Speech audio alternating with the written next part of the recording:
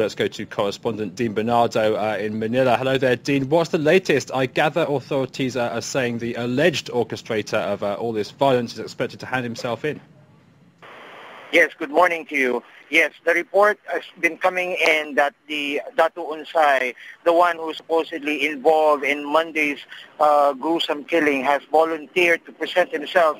Among them are some of his officials who are part of the supposedly massacre last Monday. He is voluntarily going to present himself as part of an effort to try to appease the public outcry from Monday's massacre.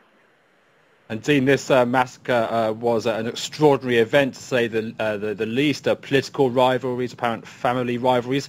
Tell us more about how all that works and how it fits into the grand scheme of politics in the Philippines.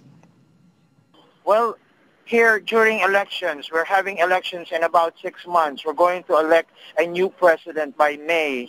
The problem here, it is a traditional, or it is common for us to hear reports of violence, deaths, even related to politics or to the elections. However, the events happening last Monday hit the core, the intensity, the gruesome death that has happened to all of those members of that rival political family has sent this country into an extreme shock, putting so much pressure